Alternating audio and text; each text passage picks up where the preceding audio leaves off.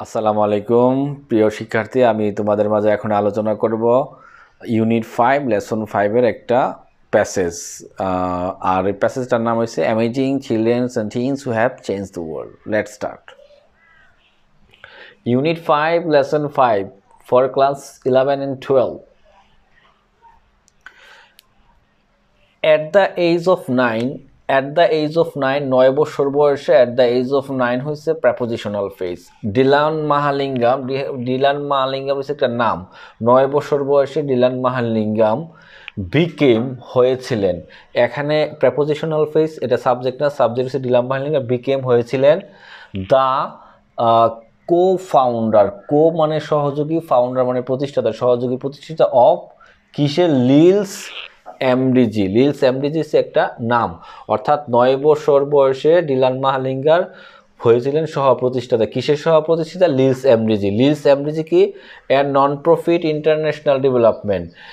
এ non profit অলাভজনক international আন্তর্জাতিক development উন্নয়ন, অর্থাৎ এই এমডিজিটা হচ্ছে একটা অলাভজনক আন্তর্জাতিক প্রতিষ্ঠান। নন প্রফিট অলাভজনক ইন্টারন্যাশনাল আন্তর্জাতিক ডেভেলপমেন্ট উন্নতি। তাহলে এই নন প্রফিট ইন্টারন্যাশনাল ডেভেলপমেন্ট হচ্ছে একটা অ্যাপোজিটিভ ফ্রেজ। অ্যাপোজিটিভ ফ্রেজের কাজ হচ্ছে নাউন ফ্রেজ সম্পর্কে অতিরিক্ত তথ্য দেওয়া যায়। এবং কি অ্যান ইয়থ যুবক এম্পাওয়ারমেন্ট অর্গানাইজেশন। তাহলে এমডিজিটা কি?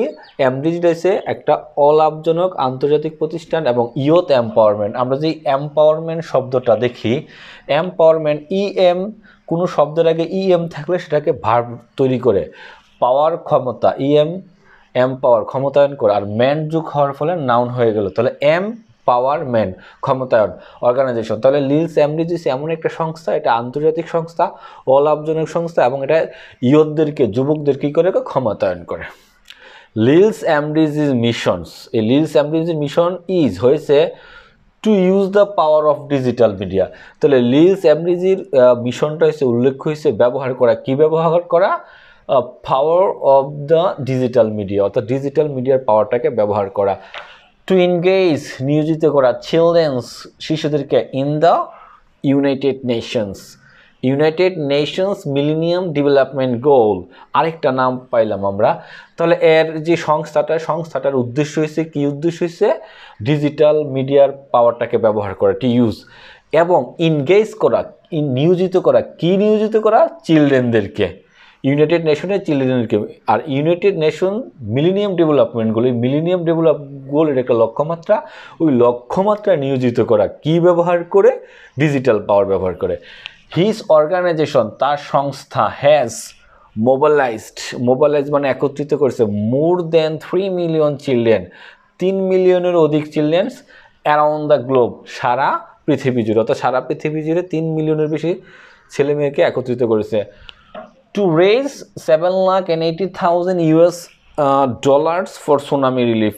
তাহলে টু রেজ উত্তোলন করছে, কত উত্তোলন করছে? $1 লাখ। কার জন্য? সুনামি রিলিফের জন্য। অর্থাৎ তার সংস্থাটা কাজ করেছে, কি কাজ করেছে? উত্তোলন করেছে। কত উত্তোলন করছে? $1। কার জন্য? সুনামি রিলিফের জন্য। হি হ্যাজ বিল্ট এ ডমিট্রি, তৈরি করেছে, ডমিট্রি মানে থাকার জায়গা। তাহলে তৈরি করছে, কি তৈরি করছে? ডমিট্রি তৈরি করছে। ইন তিব্বত মানে তিব্বতে একটা ডমিট্রি তৈরি করছে। এ মোবাইল হসপিটাল, বাসমান হসপিটাল ইন ইন্ডিয়াতে একটা বাসমান হসপিটাল তৈরি করছে। অ্যান্ড স্কুল প্লেগ্রাউন্ড তৈরি করছে। কোথায়? সার্ভিং, যেটা সেবা দিতেছে অরফান, এইডস আক্রান্ত এতিম বাচ্চাদের জন্য, in Uganda. Dylan is a youth speaker, Dylan হচ্ছে একটা তরুণ বক্তা ফর দ্য ইউনাইটেড নেশনের জন্য সে একটা তরুণ বক্তা হয়েছে। তাহলে আমরা দেখলাম যে এখানে এই প্যাসেজটার দ্বারা দেখানো হয়েছে ডিলান মাহালিঙ্গামের কি অ্যাক্টিভিটিস, উনি কি করেছে 9 বছর বয়সে। তাহলে এই প্যাসেজটার উপরে যদি ফ্লোচার্ট আসে, ফ্লোচার্ট কীভাবে আসতে পারে? যে অ্যাক্টিভিটিস অফ ডিলান মাহালিঙ্গা, যদি অ্যাক্টিভিটিস অফ ডিলান মাহালিঙ্গার বলা হয়, তাহলে আমরা কী লিখবো? আমরা লিখতে পারি, দেখি ডিলান মাহালিঙ্গার কী হয়েছে?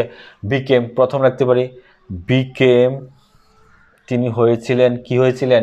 The co-founder, became the co-founder, কিসের co-founder? লিল এমডিজি।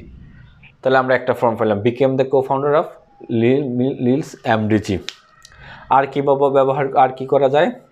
ইউজ, তাহলে used the power of digital media, দুইটা পেলাম, দিতে পারি use the power of digital media. তারপর আর কি দেওয়া যেতে পারে, মোবাইলাইজড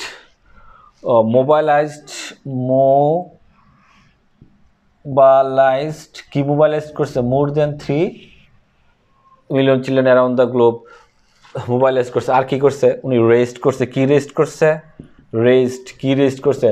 race $780,000 for the tsunami relief. তারপরে কি করছে, বিল্ড করছে অ্যাডমিট্রি ইন তিব্বত। তারপরে আর কি করছে, বিল্ড এ মোবাইল হসপিটাল। আর কি করছে, তাহলে আরেকটা তথ্য আছে, তারপরে youth speaker দিলানিজি became youth speaker. তাহলে আমরা এখানে দেখলাম যে এই প্যাসেজটার মধ্যে এই ফ্লো চার্টগুলো হতে পারে। তবে উল্লেখযোগ্য যে আমি সর্বপ্রথম বিকেম দিয়ে শুরু করছি। প্রশ্নের মধ্যে যদি টু দিয়ে থাকে, যদি সাপোজ প্রশ্নের মধ্যে টু দিয়ে থাকলে তাহলে দিতে হবে টু বিকাম। প্রশ্নের মধ্যে যদি আইএনজি দিয়ে থাকে তাহলে দিতে হবে বিকামিং। তাহলে অর্থাৎ প্রশ্নে যে ফর্মটা থাকে এই ফর্মটা ব্যবহার করবো। তবে মূলত মনে রাখতে হবে এই তথ্যগুলোই মূলত আমাদের ফ্লো চার্টের জন্য কাজে লাগবে। আশা করি বুঝতে পারছেন। ভালো থাকবেন, আল্লাহ হাফেজ।